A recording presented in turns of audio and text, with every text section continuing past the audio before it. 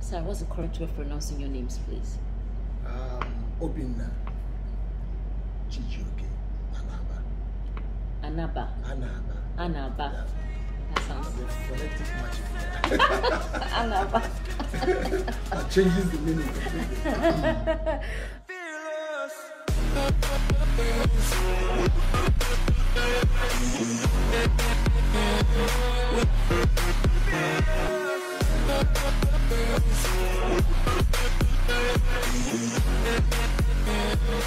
All right.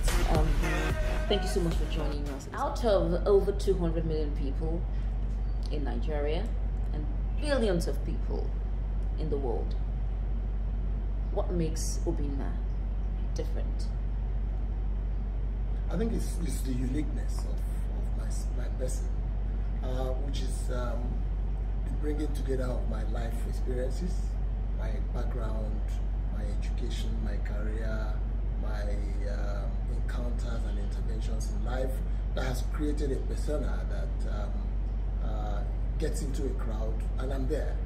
You may not be able to describe it, but you know you have a presence, and without saying a word, people after the event say, who was that guy? You may not be able to describe it, but there's something unique about me, which in my life journey, in my work and in my encounters has come out. There's my perspective I bring to conversations.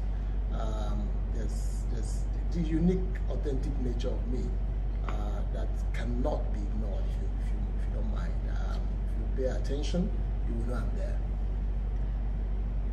If we pay attention, we'll know you're there. This man with so many parts, how was growing up like for you? Very exciting. I come from a family of 7 of us. I'm the first.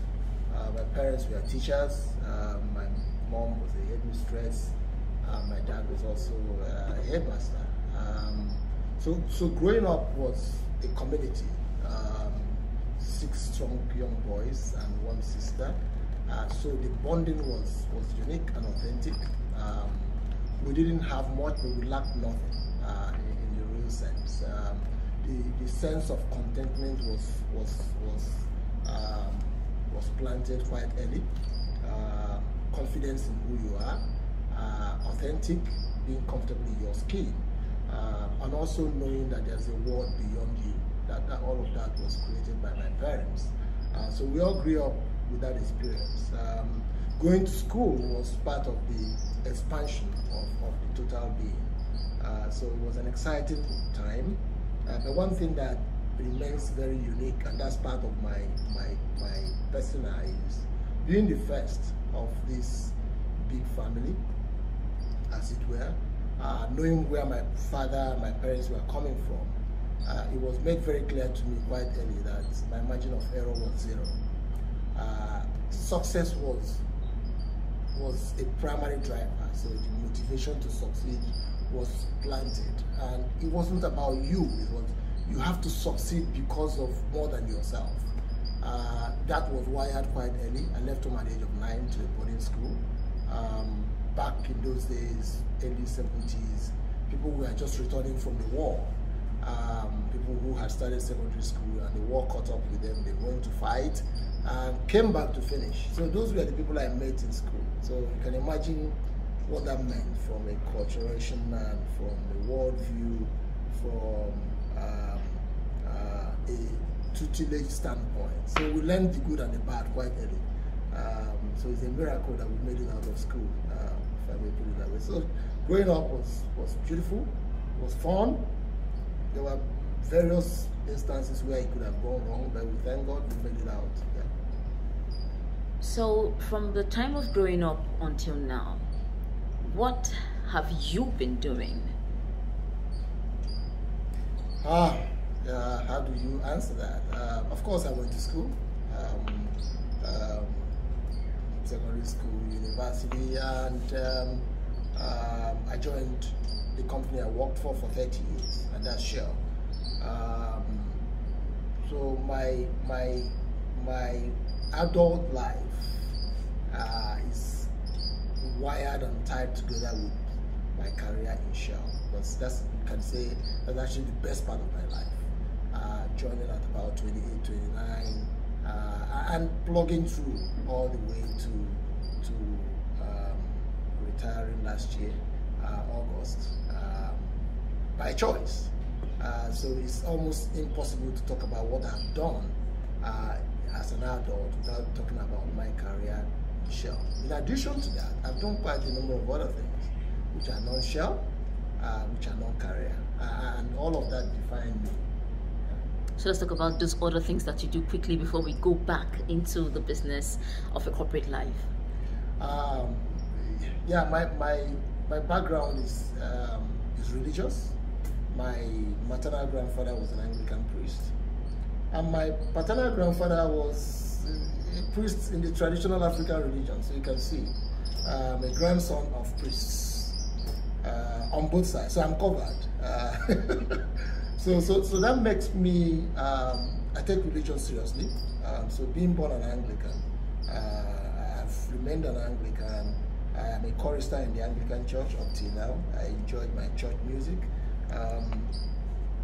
So growing up, going to an Anglican school, there's hardly any hymn and psalm that you bring up, and I wouldn't have an idea how it is sung, the harmony and the melody around it. So that was me. So 2005, we became a knight of the Anglican Church, a knight of St. Christopher.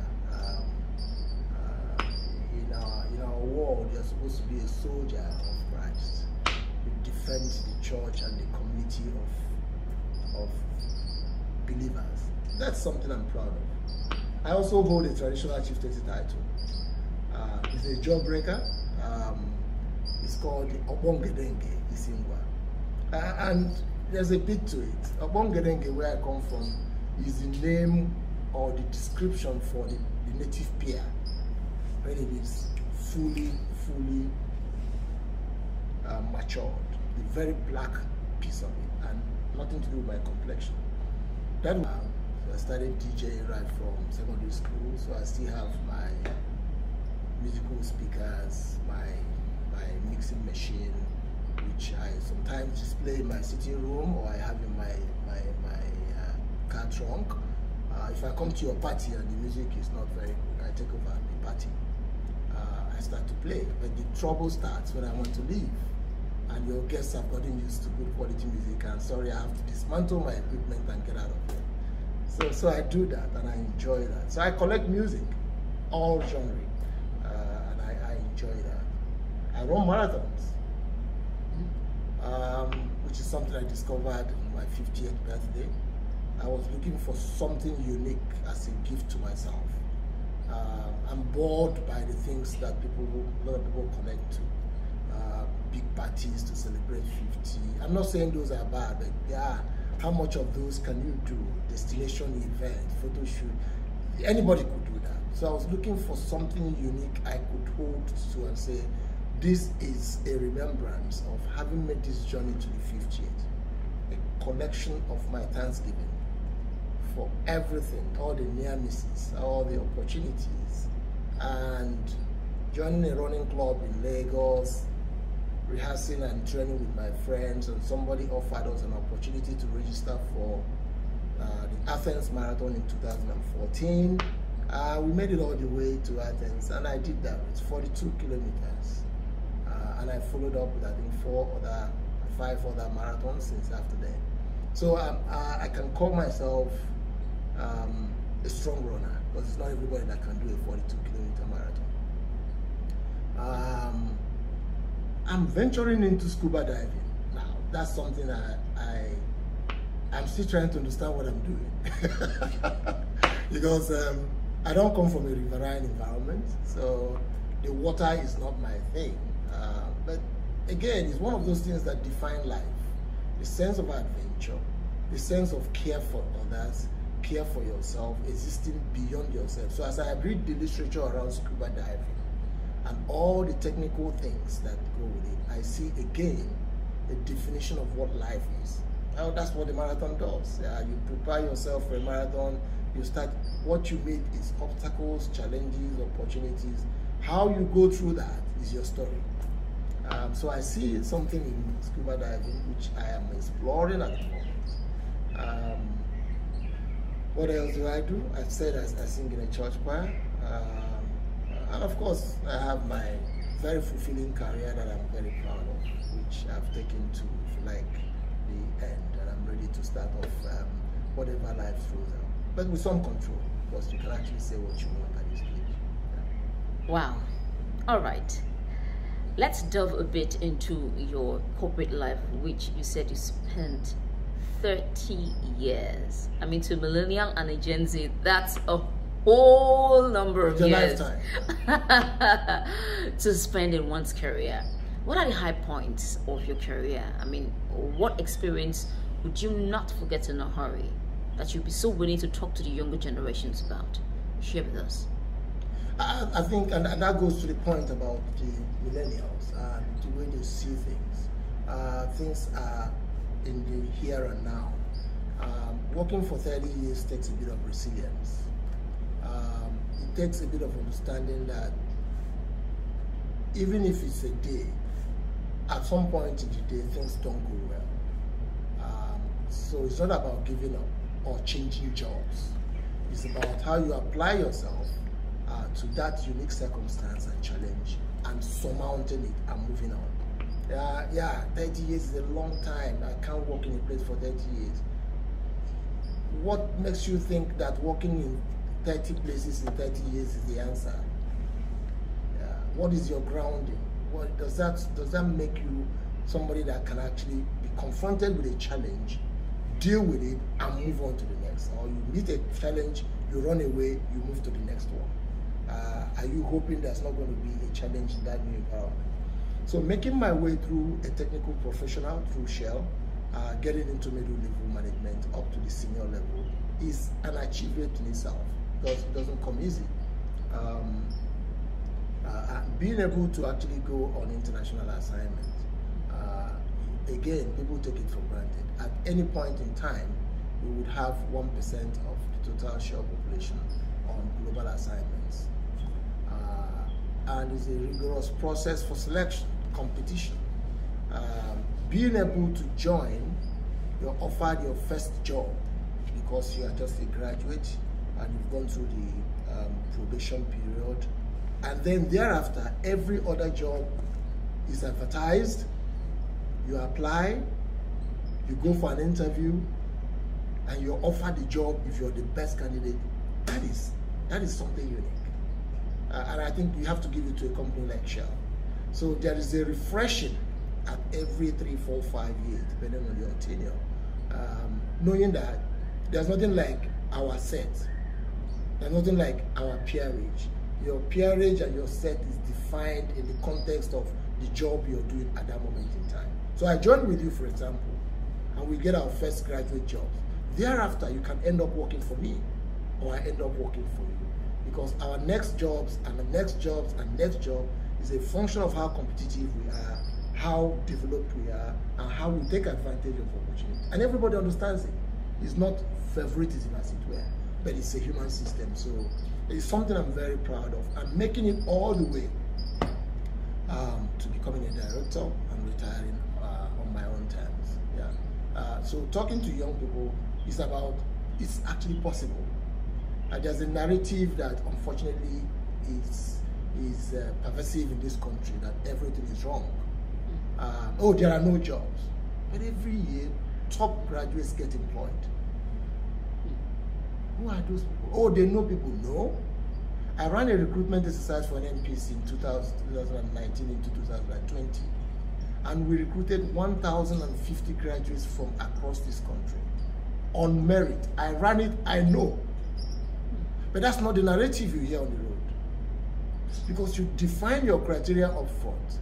What does it take to qualify? Educational qualification, age, all the demographics and all of that. And you insist on it. And contrary to street stories, you find out that there are very good graduates from all over this country, from the best schools in the world. But that's not what you hear on the street. And some people end up listening to those stories, and it defines them and the opportunities up front. Oh, there are no jobs. they won't give it to me. I am not from the right tribe. I'm not. No, those things happen bad. Give yourself a chance until it happens to you. It happened to Obinna doesn't mean it can happen to you. Give yourself a chance. Be careful who is filling your cup. While speaking with you earlier, you mentioned working to help fulfill a communal goal. There's a collective goal that we all have. But in these days of individuality shining, it seems you're a bit old school. So would that really define what your values are? Sometimes these things become stereotyped. People need to give you the right answers. For me, I've over the years defined my values in terms of one word: positivism. And you can add all manner of things into it, because you can't be reasonably positive if you don't have integrity, if you're not honest, if you're not authentic, if you are not compassionate. Compassionate is very important. Seeing yourself and seeing other people in terms of yourself, being able to feel what other people feel, and that leads to the point you make. Yeah, the corporate world is cutthroat. It's a pyramid. One person will be MD, it won't be two, no matter how good you are. So those of us who do talent management and succession management, we understand that for a healthy organization, you must have 3, 4, 5 people who are ready to take the top job at any point in time. That is what we call the succession matrix. Any healthy organization is a minimum 3 to 1. For any critical position, you must have 3 people in that organization who are good enough to take on that post tomorrow. If the incumbent moves on, something happens to you. So that already defines that 1 out of 3 of you will get that job. The 3 people can be friends, can be 3 of us here. So I know that I am in the succession chart for the MD's role, but the only competition I have is Messi, my very good friend. In that environment, it's Messi or myself. There are no 2 ways. So I will do everything legitimately possible to beat Messi, for lack of a better word to do. Now, the conversation starts outside of that. You've gotten to that job. Must you live your life like that? What are you using that job to do? Are you creating value that is beyond yourself? Is it just about yourself? And that's where the old school thing comes in. My background has helped me to see life beyond myself. And so it's difficult to also judge people because you don't know their life experiences. And so I know very, very clearly that any opportunity I have is not necessarily about me. Because you look around, you ask yourself how many people were qualified for this opportunity. How many people may have even worked harder than yourself? So why you? That should tell you that maybe you have actually been given a platform to do more for people around you. That's the sense of community. So for me, it's not counter today's world, but it's just about how you spin the narrative, how you do the messaging, that you can actually compete and be the best as an individual, but you can also use your being the best to serve the common good. You've served and you've retired in the corporate world. You engaged in other things. I think it takes a level of support from other people for you to be able to live your life to the fullest. So what would you say, or who would you pinpoint as a support system? I think my family is critical. And if you notice in the course of this conversation, I've always made reference to them. It's the live wire. Knowing that I'm out there, I'm dealing with all the odds, but there's always this cheer group that are supportive, that will back me up, that will provide all the whatever. It helps from my parents to my siblings to my immediate family. That has been very critical to everything I've achieved. I've also been lucky to have friends, very great friends, people who have gone beyond being friends to actually becoming family and brothers. and sisters. And I'm not talking about the crowd, the usual everybody's friend. I have, over time, managed to be in a crowd and be alone. That in a crowd of 20 people, everybody is screaming and shouting. Only 3-4 people actually are your real friends. Those friends have always come up because that's where you find your mirror. Those are not dancing to the gallery. They don't care your position. They don't care what you have. They can look you in the face and say, you've messed up here. I've needed them all my life. I've relied on them. I've benefited from them. I always have them. You may not see us every day, but they are always there. One message, this is what's going on. They know how to respond immediately. Yeah, so I've benefited from that. And this is something that's creeping into my conversation as I get older. Because sometimes we take it for granted. You begin to think it's about you and your effort and your bravery, your brilliance. There is something bigger than us in everything we do. There is a power that determines our everyday in spite of ourselves. So when I talk about my support system, my faith in the Almighty is becoming more crystal. Because I've had opportunity to reflect on the journey, on the several things that could have gone wrong that I had no impact on, and they turned out. So yeah, that's my support structure. And earlier you talked about your father being your role model. How so? Yeah, role model. People always look for some fantastic figure who is on the global platform. Fantastic biographies and stuff. My role model is my father, because everything I've turned out to be, I've learned from him. His messaging right from childhood, his discipline, very tough at some stage.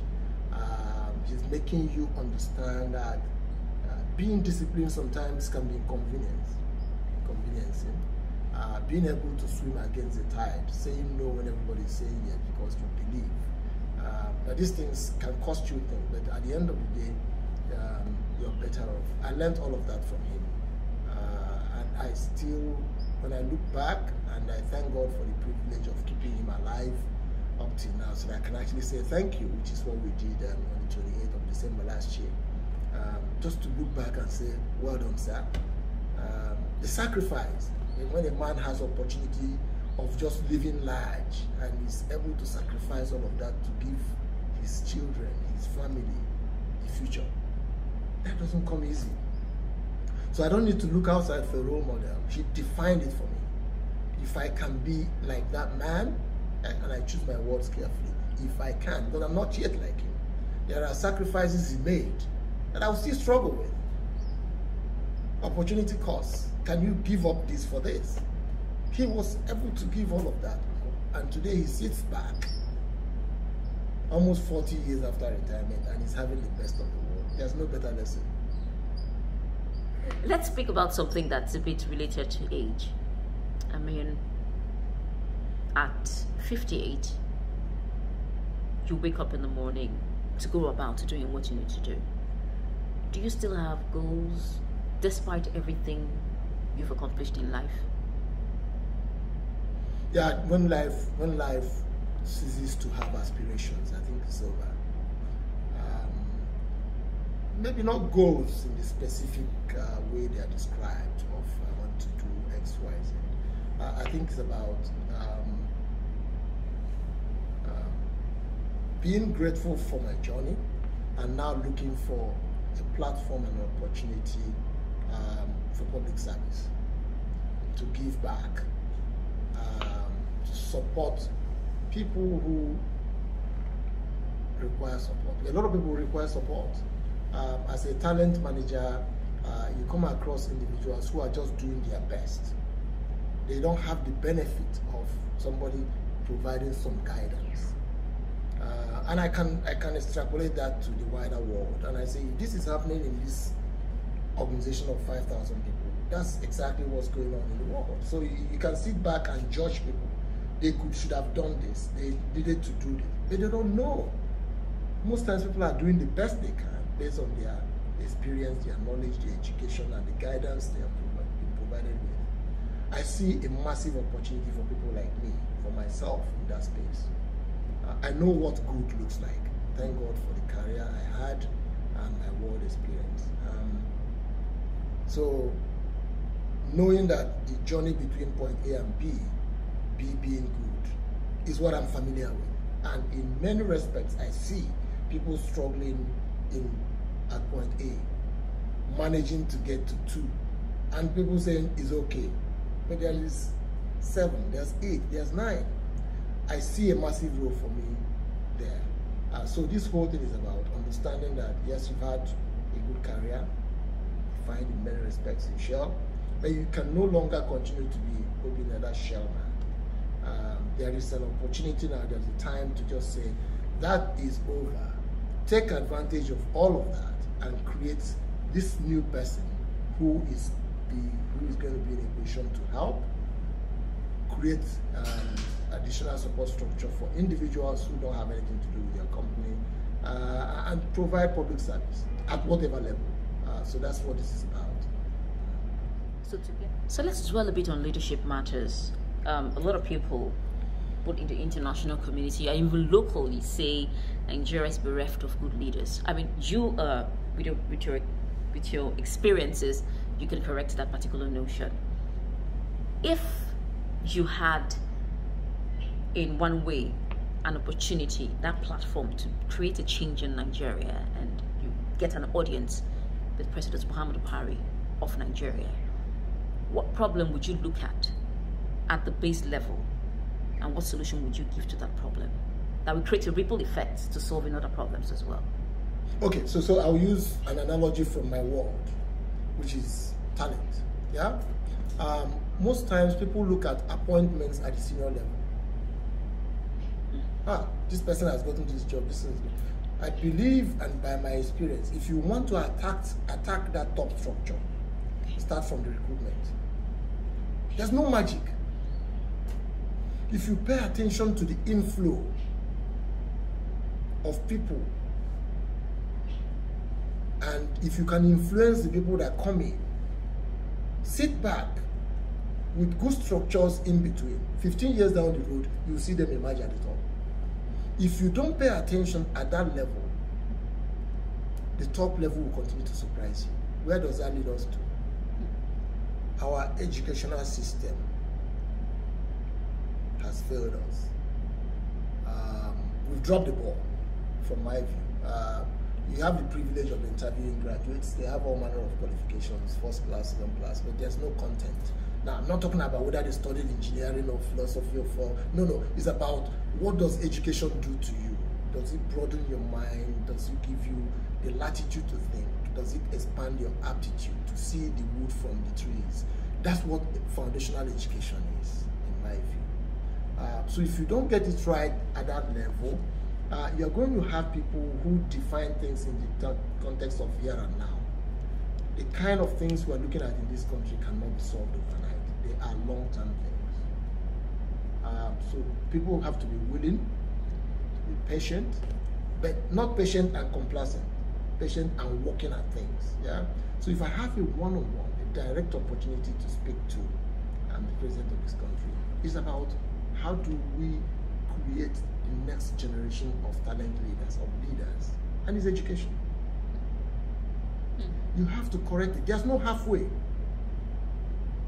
If you take somebody who has studied overseas and somebody who has, they may have the same degree.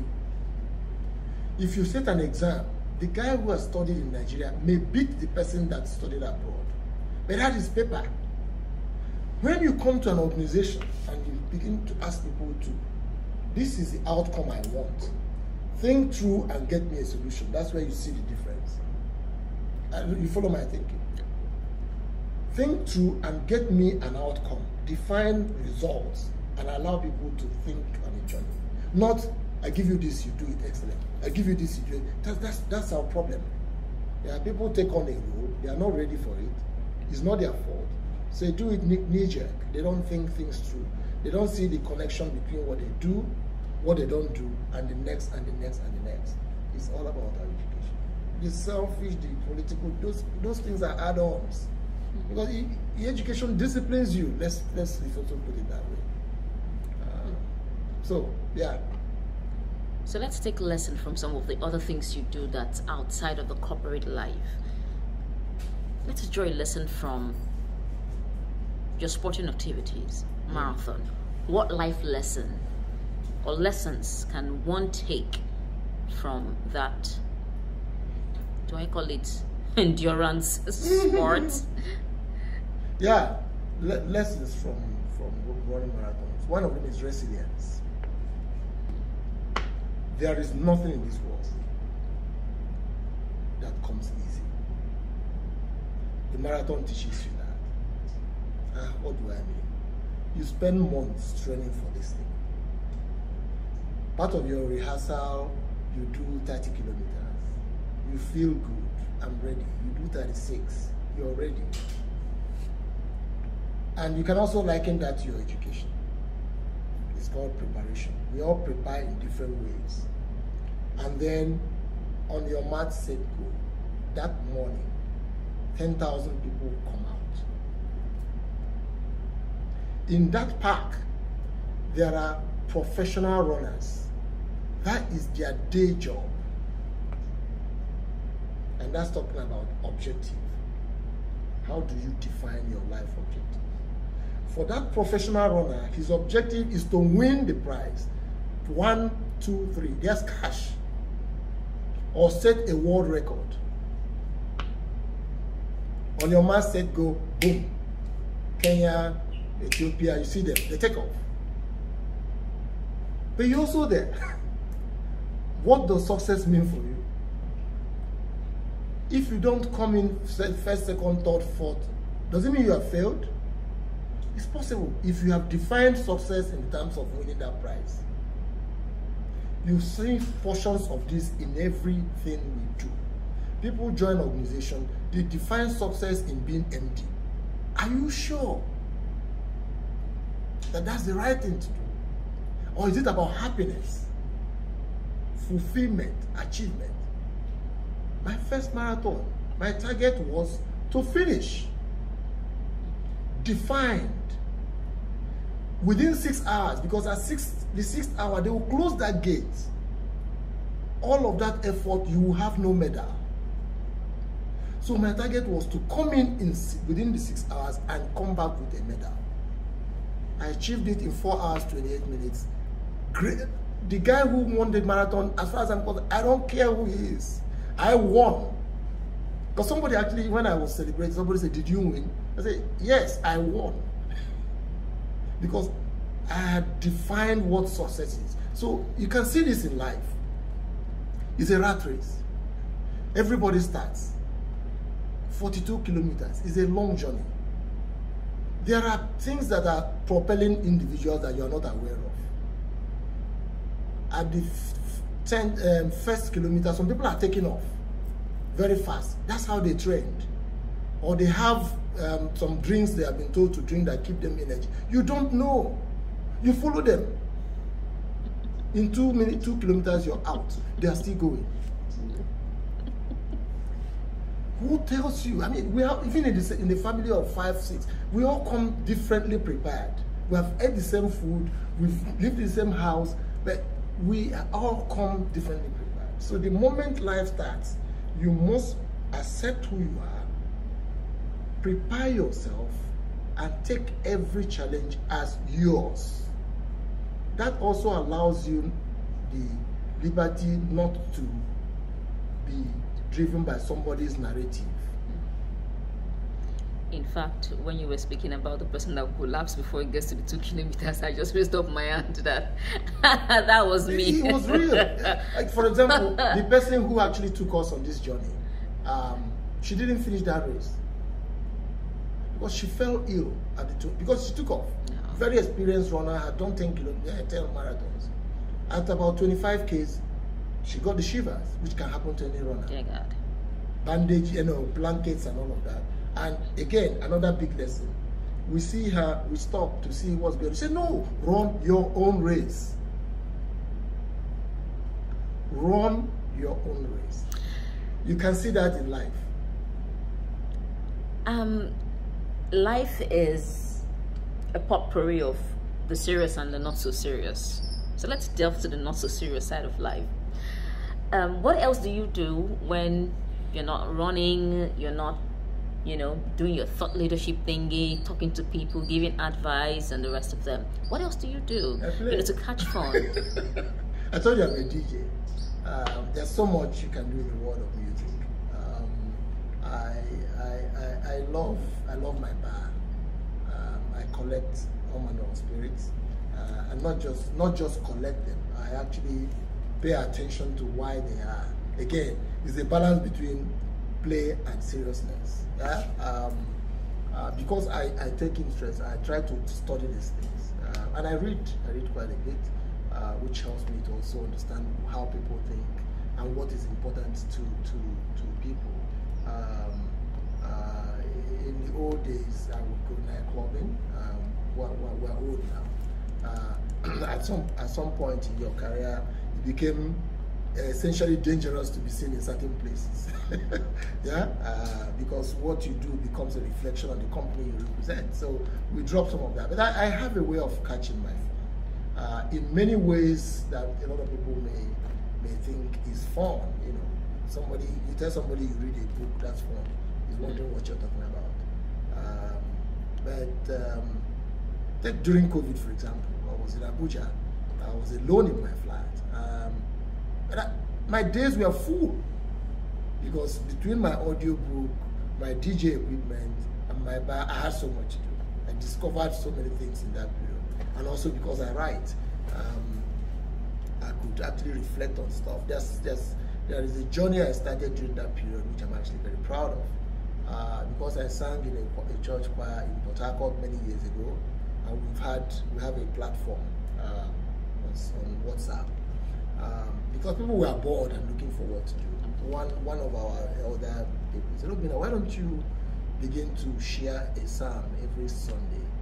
I know you can read psalms, analyze them, get into the mind of the writer, and choose a particular musical setting and share it. So it started as a joke, and I started doing it. There are 150 psalms. I started doing one psalm every Sunday and sending to this group. The audience has continued to grow. As at last week, we were at Psalm 130. Tomorrow will be Psalm 131. That's 131 Sundays non-stop. Wow. I think about that. I tell myself, this requires discipline. That I need to, like tomorrow, 131. I've read it once. I've read it the second time. I'm trying to understand it. I do some research.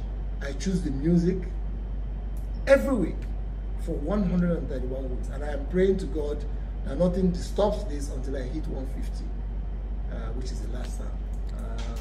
Yeah, those kind of things, they are play for me. They are fun. Aside, what's it called? The other things you've done, I know it's already late to call you a priest. So I was wondering, do you have an ambition of becoming a pastor? One thing I didn't tell you initially is that I hate motivational speakers. They talk a lot of rubbish. They copy and paste things that they can't relate to. There's a kind of pastoring that I like. It's not giving the impression that the world is all nice and rosy. It's magic, you do this, you get this. It gets very intellectually very demeaning for me.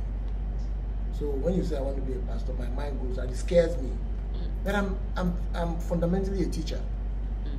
So what do pastors do? What's priesthood? Is teaching, helping people to understand some way.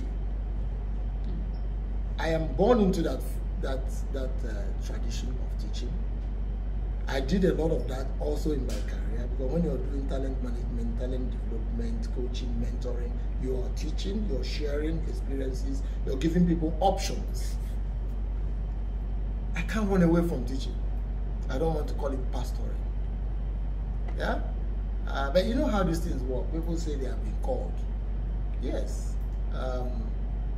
My nearest example of being called is Moses in the Bible. He never wanted that job. First of all, he was a stammerer. He wasn't given to public speaking. He was on his own. I thought, you would do this work. He said, no, I'm not capable. And he was equipped to do it because he was called.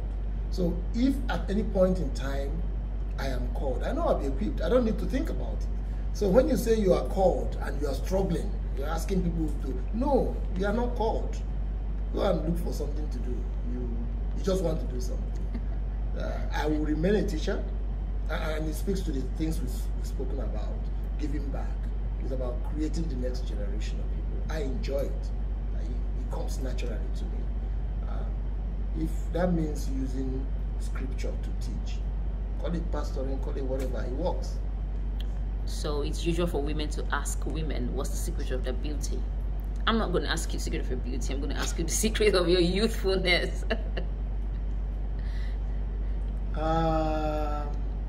Is there a secret? Let me say I'm blessed. It's difficult not to recognize that there's something in our family, but I don't take it for granted.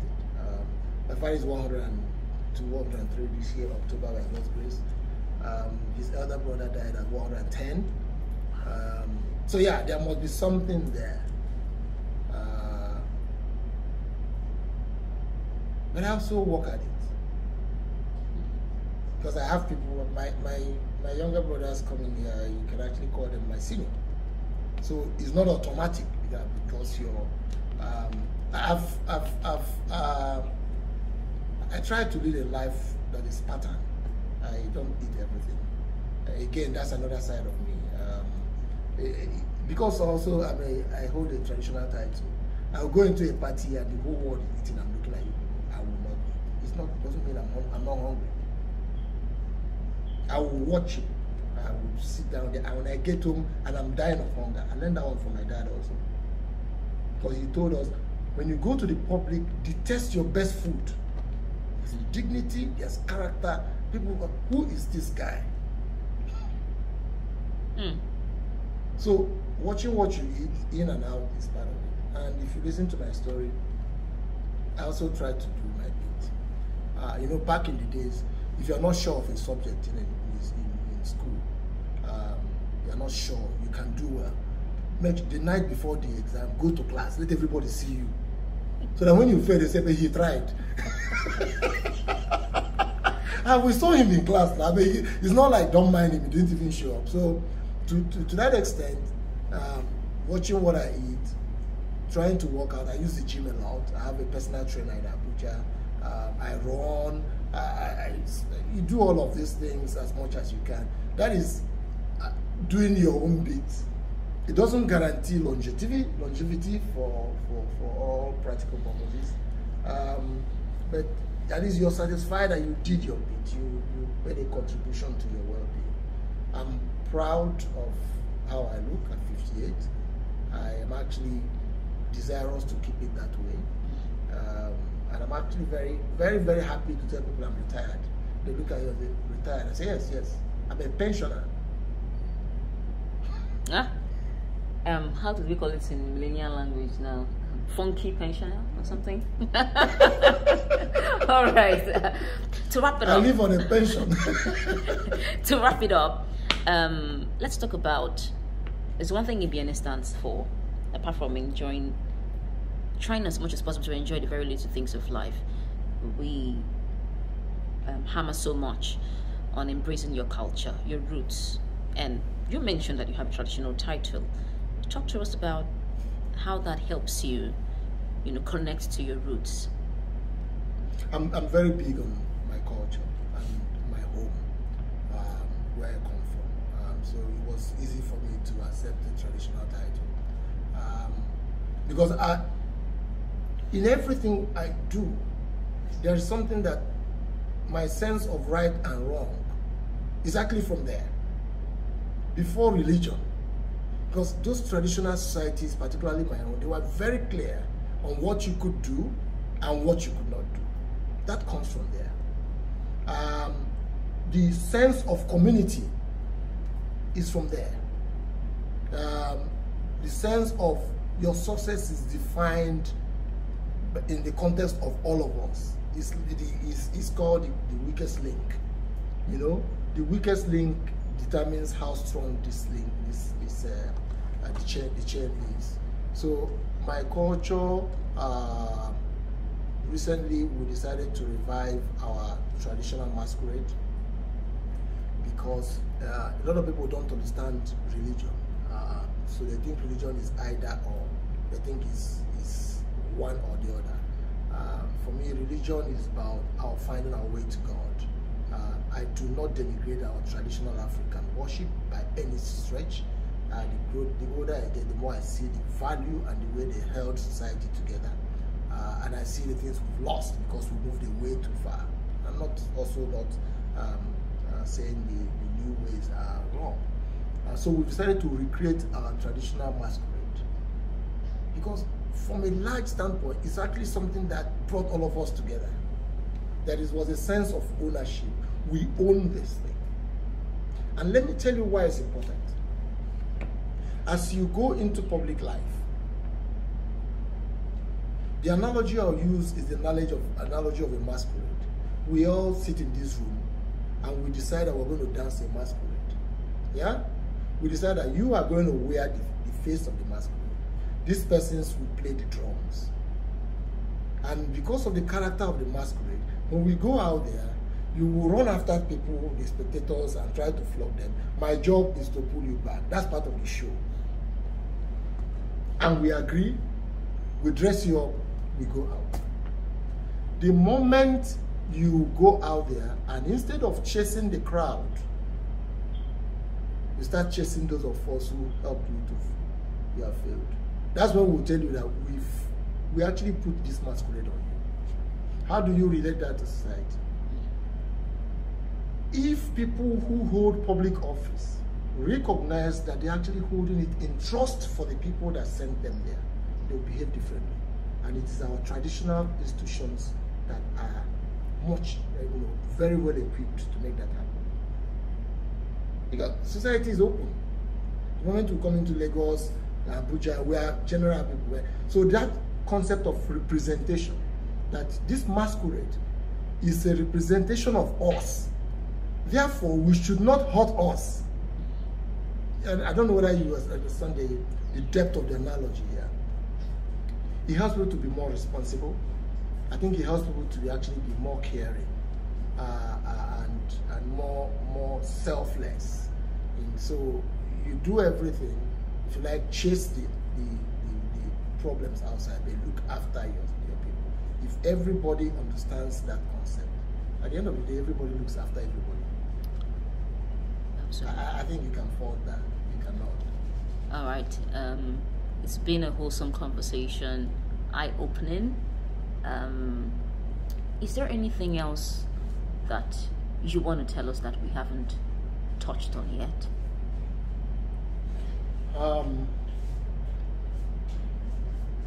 I see my experience as unique. I also believe, and I think there are other people like me who have had very unique experiences, who are sitting back in different corners of this country and wondering, how do I step in? I think the media has a role. People like your organizations, you have a role to find platforms for these voices to come out.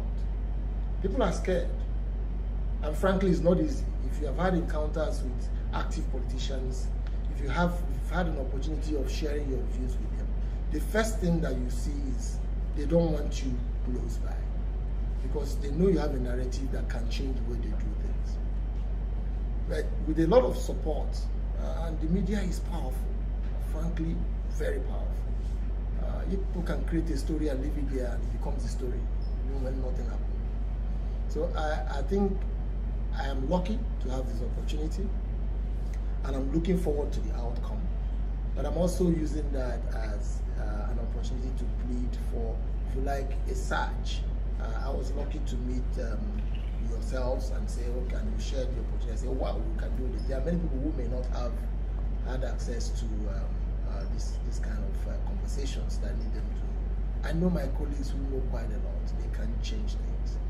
But they were small. The number is small. So we need to build a coalition, and we need to get into the public space and hopefully begin to drive and drag everybody towards the future that we are all desiring. Thank you.